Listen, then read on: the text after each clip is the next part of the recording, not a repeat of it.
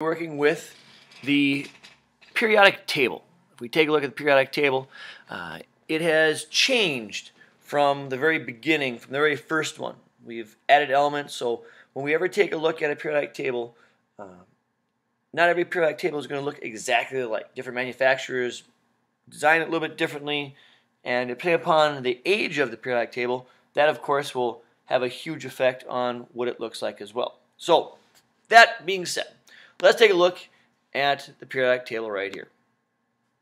Well, this right here is, we're going to take a look at, you'll notice that there's this little black line right here on your periodic table. This is called the stair step. Everything to the left, the orange here, all these are metals. Okay? We'll talk about the properties of metals at a later time, but for the most part, let's talk it now. Metals, of course, things like they're shiny. They conduct electricity very well. They're malleable. In other words, you can bend them easily. On the other hand, these, on the right of the stair step, are nonmetals. These are usually more earthy, dull in color and shininess, or lack of shininess. And they're brittle, okay? And they usually don't conduct electricity very well. Then we have the metalloids. Now, here's another periodic table. The metalloids, these are these guys right here, boron, silicon, etc. These are on either side of that black stair step that we showed you. Now, metalloids have properties of both metals and nonmetals. Okay, so for example, silicon. Silicon is found in computer chips and semiconductors.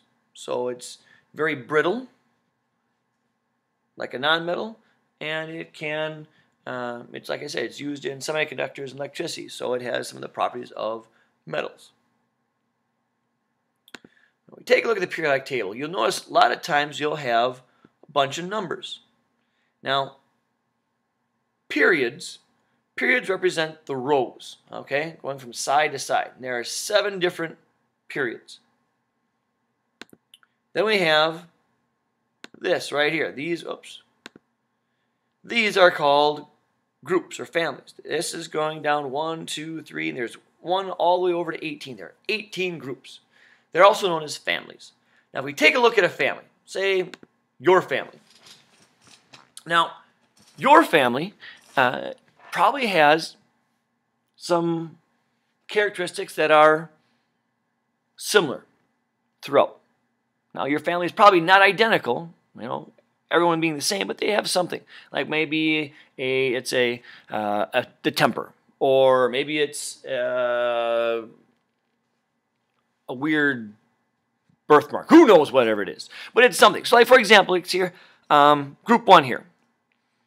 Group 1 here, we take a look at hydrogen. If you look at hydrogen, has an atomic mass of 1. And potassium has an atomic mass of like 39. Now, very different in size, but they're in the same family. And because of that, they have some certain characteristics that are very similar to one another.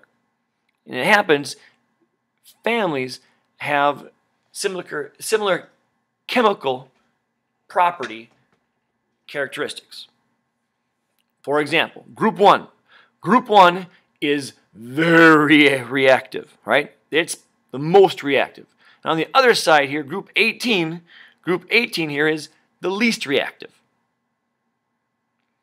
Well, just like any family, families have specific, names to help identify them. And what we're going to concentrate today is talking about the exact type of and names of some of these families.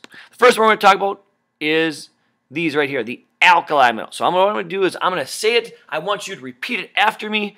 And then, because if you look at it, you say it, and you hear it, you learn it a lot faster. So these guys right here in that group number 1 are known as the alkali metals. All right? The alkali. You got to get really twangy there. Group number 2. Number 2 are known as the Alkali Earth metals. All right, your try now. Alkali Earth metals. Yeah, you got to get from the base. All right, got to get it there. Alkali Earth metals. So that's group number 2. Group number 1, remember, are the alkali metals. Group number 2 are the alkali earth metals. Now, groups 3 through 12, all right, groups 3 through 12 here, that lower section, these are known as the transitional metals, all right, the transitional metals. Then, if we take a look at these groups, the boron group, carbon family, nitrogen family, oxygen family, that's just names of the first element of the group. They're boring. So, but group 17, now group 17, these are known as the halogens. All right, so group 17 are the, that's right, they're the halogens. All right, then we have the last group, group 18. Now, group 18, these are the least reactive, okay? They, very rarely will you find them combined with any other compound. It does happen, but very rarely. They're very snooty. They're like royalty. Like, they don't want to deal with anything else. They just want to be by themselves. So we call them the, now pinch your nose now, Nobel Gases. That's right. So we take a look at the periodic table here. The group 1 here is known as the alkali metals. Group number 2 are the alkali earth metals. Group 3 through 12 are known as the transitional metals. Group 17 right here are known as the halogens. And group 18 are known as the noble gases. Well, then we take a look at these guys down here.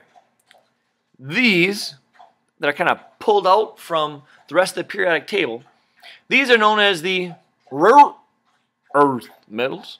All right, so the rare earth metals, also known as the intertransitionals, are this block of elements brought out from the rest of the periodic table.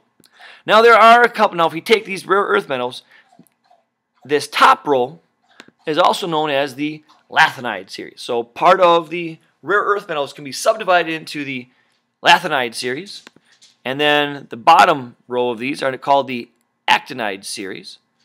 Okay, so that right there are the families of the periodic table.